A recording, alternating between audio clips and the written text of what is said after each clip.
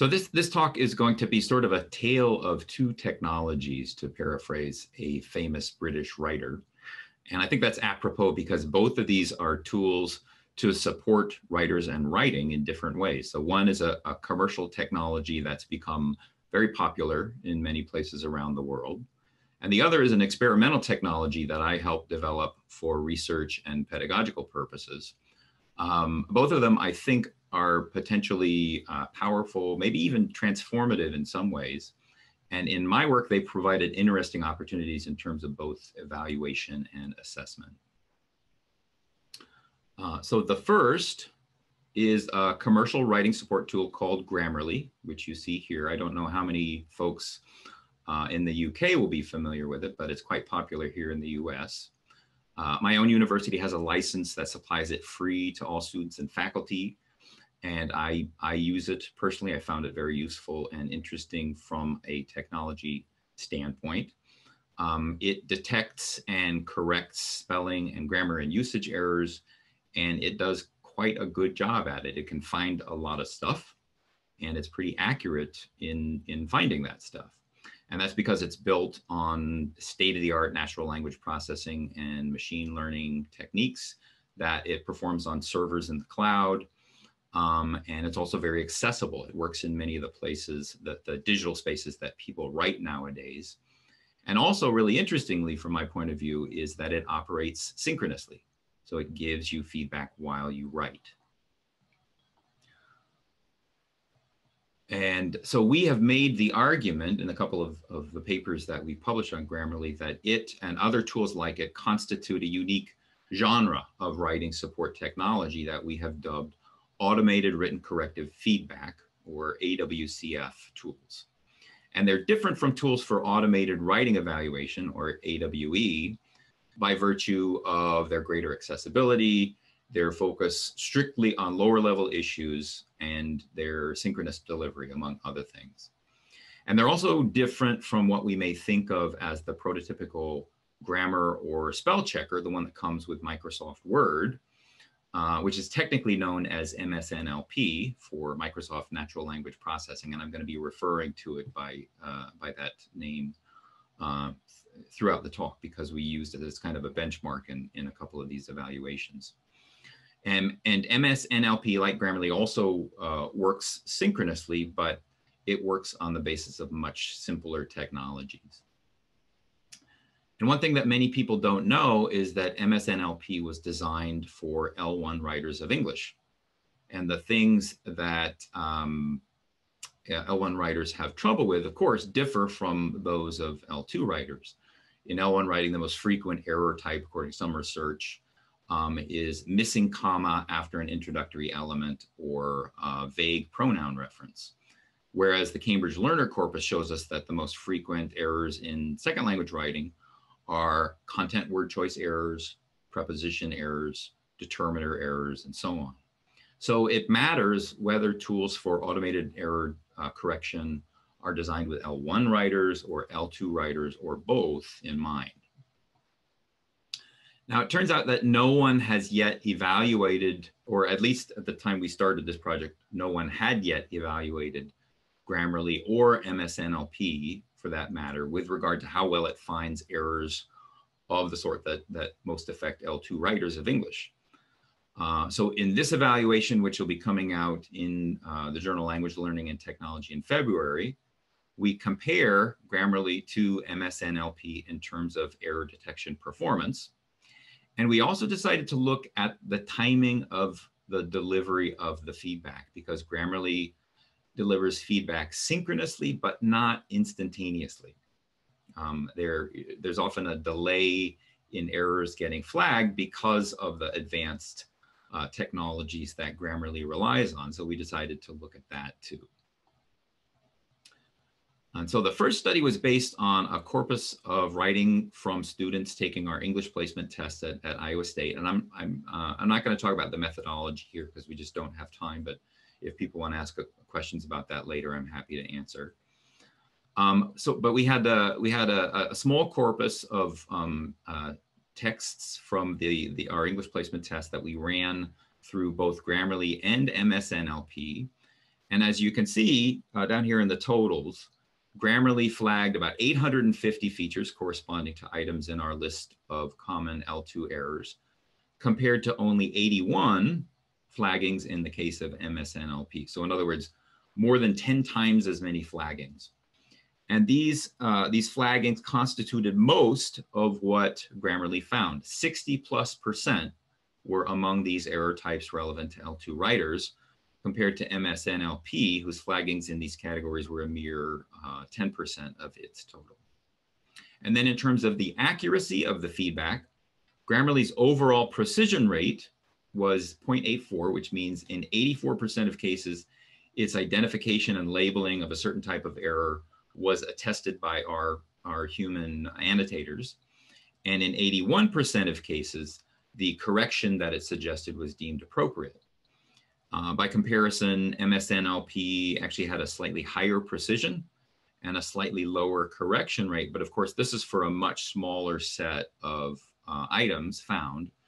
And these are features that require comparatively simple detection methods like subject-verb agreement. As regards the timing of the feedback, in the second study in this evaluation, we had 20 student writers write 2 short essays, 1 in each feedback condition.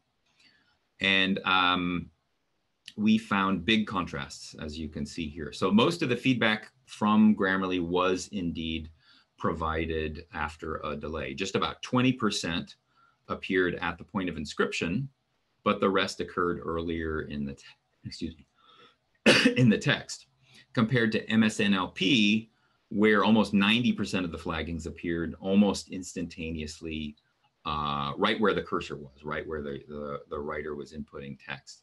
And this again is because the checks that MSNLP performs are much simpler, and they're performed on the user's local machine as opposed to remote servers. So we limited our further analysis of precise timings to just the Grammarly data, which you see here. And we found a significant difference between the average p-burst length, and p-burst stands for pause burst. So this is a burst of writing that's bordered by a pause. And what it is, it's a putative measure of the current contents of verbal working memory that we obtained from keystroke data. So there was a delay, a significant delay between the average p-burst length and the average delay in Grammarly's flagging of an error following completion of the typing of that error. So in other words, most of the time, what's getting flagged by Grammarly is something that doesn't correspond to what the writer currently has in their head and are trying to formulate into words on the computer. And so we postulate that this constitutes potential distraction, potential undermining of the process of formulation or transcription by visually prompting the writer to switch to revision at what may very well be an inopportune time. They're trying to put an idea into words, and Grammarly's drawing their attention to a different idea and different words. And in a follow-on study that we're working on now, we've included perception measures to see if writers actually experience these discrepancies in timing as distractions. So that was one evaluation that we did, focusing on Grammarly's feedback. And another that's under review now and that we presented at the AAAL conference in 2019 looked at the other side of the coin, and that is the revisions that students make while using an AWCF tool. And we're interested in how synchronous feedback affects students' revision behavior, and importantly, the distribution of revisions that are prompted by the tool in relation to those that are initiated by writers themselves. And that's important because AWCF tools only address issues of form, spelling, grammar, and usage, whereas writers, we know, will revise for those sorts of things, but also higher level concerns like content, organization, how well, I've fulfilled the task requirements, and so on. And so to the extent that a synchronous feedback tool like Grammarly is flagging a lot of useful things, one can ask how much it's changing the way second language writers normally do things.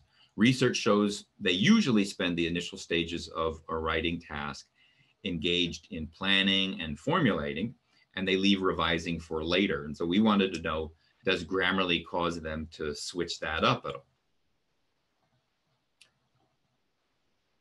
And so you see our, this is our research question. How does choice of synchronous AWCF tool influence the frequency of revisions, both writer and tool initiated in general and at different stages of the composition process? And so what you see here are the frequencies of both types of revision. So writer initiated in red, and those initiated by the tool, Grammarly or MSNLP, in blue, across 3 stages of writing. So initial, middle, and final. And here all we did was we just took the total writing time and divided into 3 equal parts, and then counted up the revisions in each of those parts.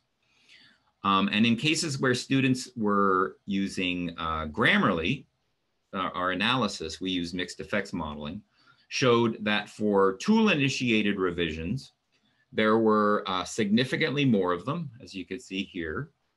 And as you'd expect, based on the other study that I told you about, compared to MSNLP, where the frequencies of tool-initiated revisions were not significantly different across stages of writing. And that makes sense because Grammarly, as we said, finds more stuff. And as the text gets longer, there's more potential stuff to find. But more interestingly, with respect to the writer-initiated revisions in red, and keep in mind, this includes revisions for things like content, okay, which are potentially more substantive. On the MSNLP side, we found significant increases in the frequency of writer-initiated revisions as writing progressed across the stages of writing, which is in line with existing research. But in the Grammarly condition, this was not the case. So essentially, the amount of writer-initiated revisions remained unchanged. And so our interpretation is that these student writers were kind of giving up more responsibility for identifying errors to the tool in the case of Grammarly. And I suppose a stronger interpretation would be that Grammarly is having a sort of a suppressing effect on writer-initiated revisions. And if we think about cognitive models of writing, that makes sense, given that second language writers are already prone to focus on local concerns, and they can conserve cognitive load, they can conserve mental energy by letting Grammarly do the work of identifying errors for them. But to the extent they're spending more time attending to Grammarly's feedback, that may be time taken away from doing their own evaluation and enacting their own revisions. So the takeaways here from these Grammarly evaluations are on the plus side that L2 student writers stand to benefit from using AWCF tools because of their enhanced abilities to find and correct errors that these students typically have problems with. But on the negative side, there's need for caution when it comes to synchronous use of such tools because of the potential for distraction and for undermining students' normal process engagement, including the need to be doing their own more substantive evaluation and revision of their work.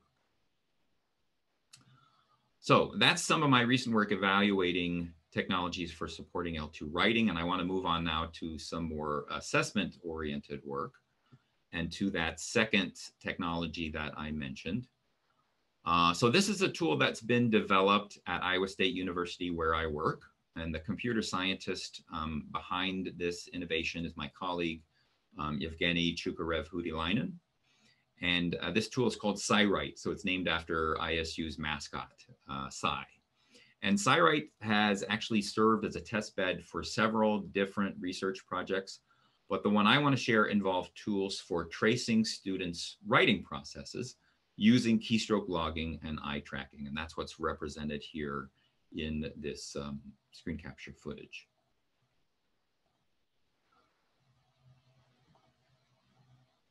Now, processes have not figured much in L2 writing assessment research, at least until very recently.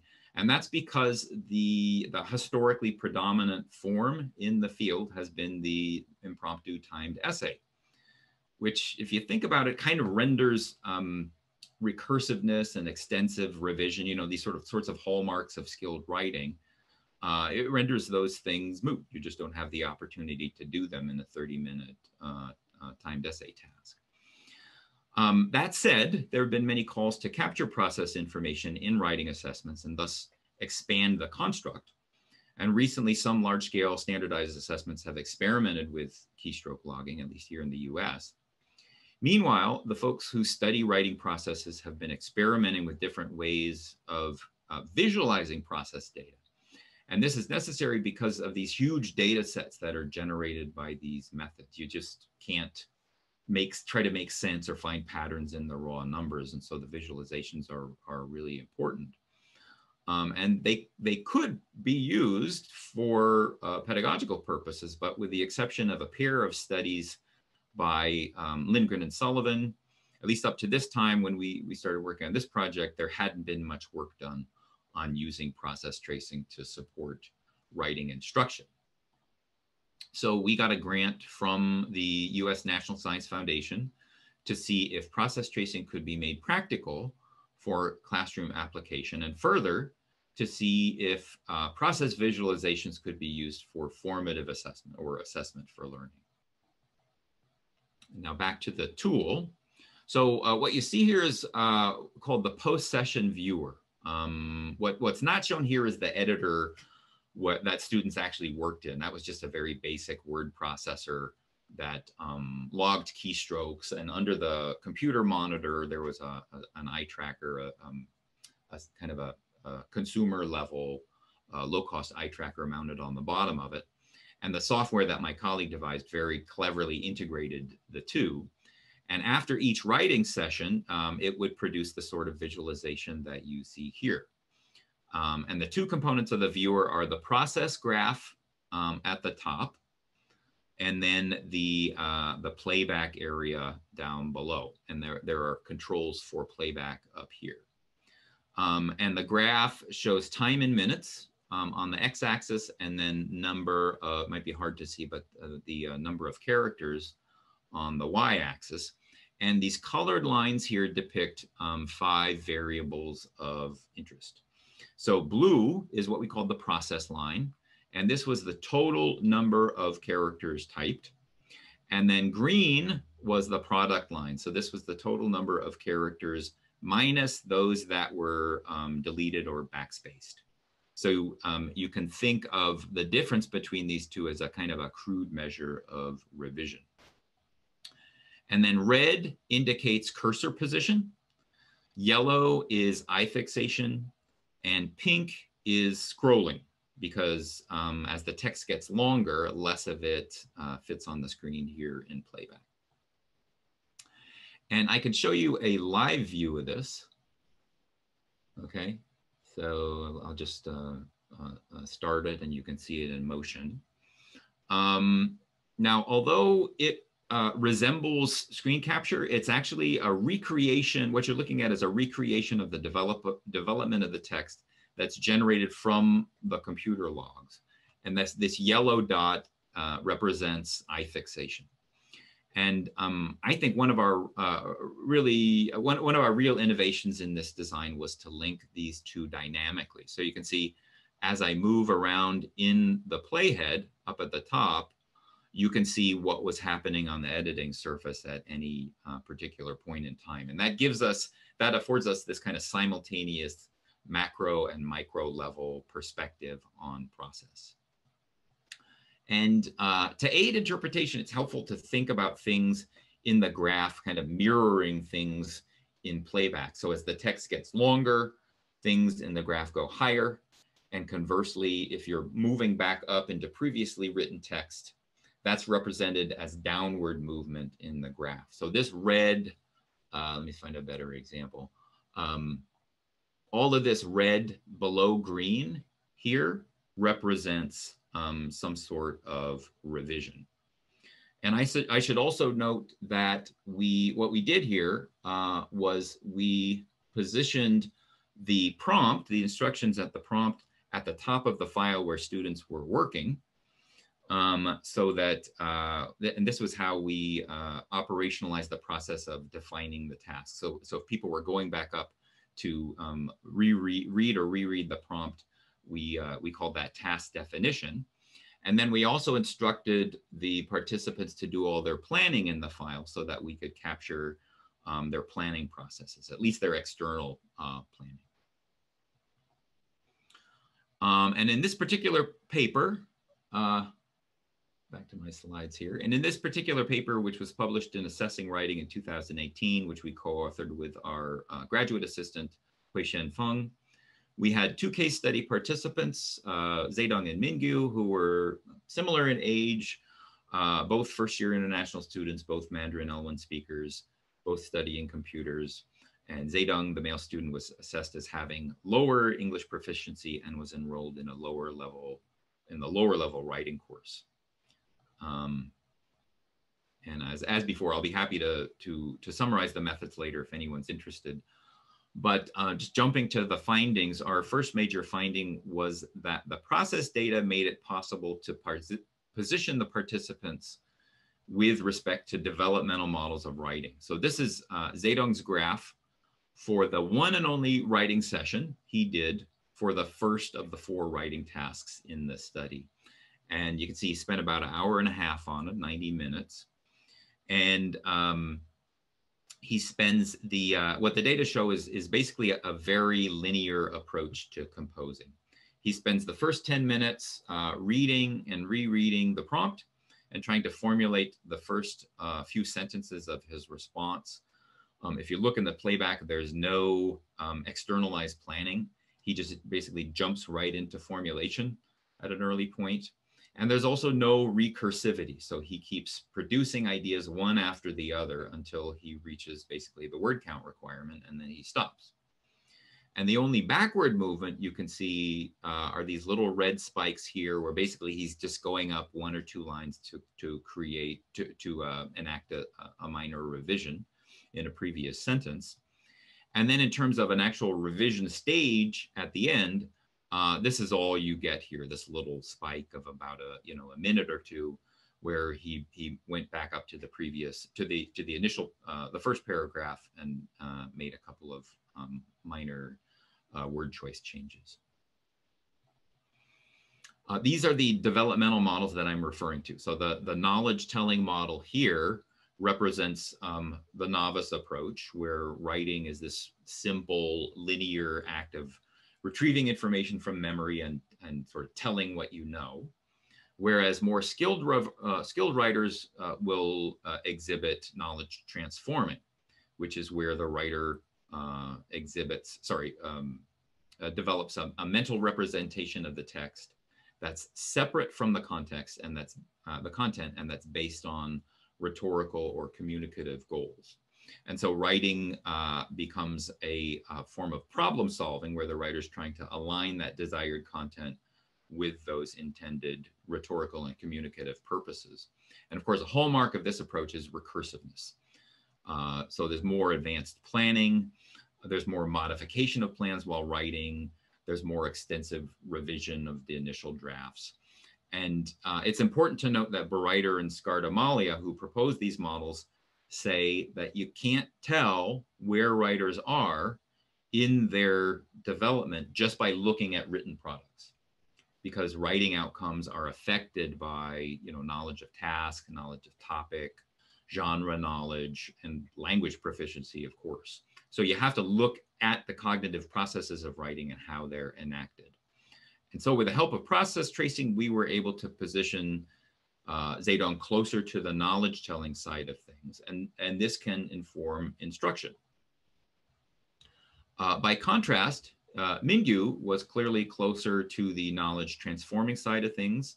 So she divided up her work on the first task over 2 sessions, the first one lasting about 75 minutes and the second one about 12 minutes. And if we look at the playback, we can see some pretty stark differences with Zedong's approach. So Mingyu, I'll just cycle through some of the beginning parts here, so you can see this is her working on her initial plan. So she spent about 13 minutes developing a plan before she started to write. She's generating ideas, organizing her ideas before she starts to formulate the text proper. And you can see she also engages in what we could call emergent planning. She's doing a lot of sort of stopping formulating and then moving, you can see here, moving back up to the part of the file where she's got her plan to update that plan with new ideas that have come to her while writing. And then she will continue formulating or revising on the basis of that adapted plan, that updated plan. And so there's a lot of recursivity happening here. And then she also has a devoted stage to revision, evaluation and revision here in the second session, where she basically goes through the entire text, okay? So you can see, you know, the product line is up here. This is the finished text. And then she's way back up at the top, and she's reading and making changes all the way through. Most of these are sentence level changes, but there are also some more global, higher order changes. Sorry, I'm just looking at my timer here. So in the interest of time, I will just briefly summarize the second major finding, which was that process tracing supports diagnosis and attempts to address issues with process engagement. So in Zedong's case, we identified some inefficiencies in the way he was formulating, some disfluencies in his process, which is depicted here in this graph from his first session. All of these gaps indicate, they represent disfluencies. So we had him practice, we gave him some helpful strategies for this and had him practice. And then by the fourth and final task, you can see he's formulating much more smoothly. And in Mingyu's case, it helped us diagnose a recurring problem she was having with what we called idiosyncratic task definition.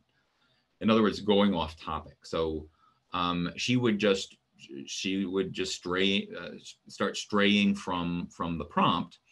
And this was evident by contrasting her task one data up here with Zedong's down here. So in Zedong's case, all of this pink at the beginning represents him reading and rereading the prompt at the top of the file. Whereas you can see Mingyu is just, there's just these little downward spikes, very kind of punctuated and there aren't many of them. So she's not spending that much time reading and you know, perhaps thinking about what's expected of her. So we came up with a plan to help her with that.